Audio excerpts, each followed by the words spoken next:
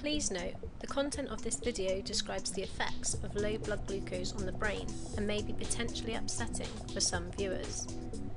Like the rest of our body, the brain is no exception in that it needs fuel to work.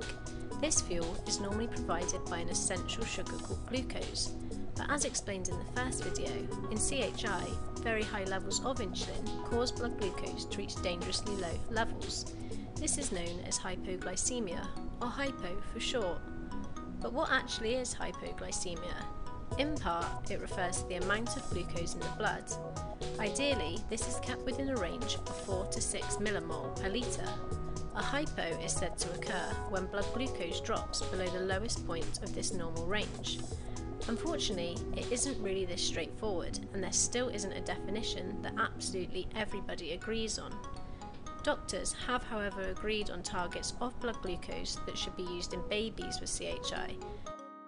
It's important to understand that normally our bodies can counteract hypoglycemia by breaking down fats to make an alternative energy source called ketone bodies.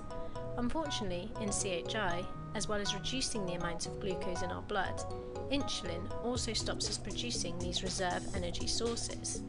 This means that during times of hypoglycemia, the brain is essentially being starved. Unsurprisingly, this is not sustainable, and just like a car would struggle to run on low fuel, our brains do too. Running on empty for long periods of time has a number of effects. For example, research has shown that children exposed to continued hypoglycemia undergo changes in the wiring of their brains.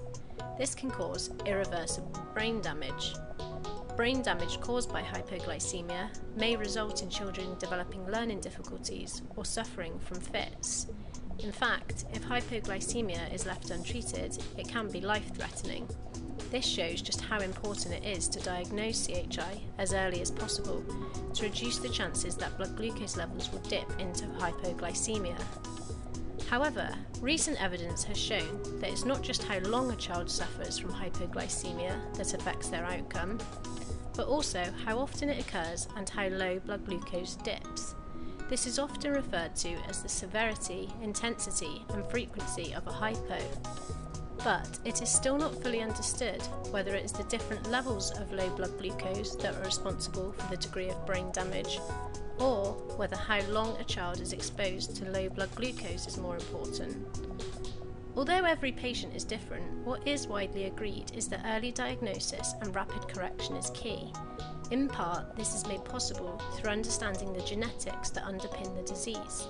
Fortunately, in recent years, researchers have made great progress in this area and are continuing their efforts to make the future of CHI patients as bright as possible. Thank you for listening to the final video of the series. If you would like any further information or support, please don't hesitate to contact your local CHI care provider.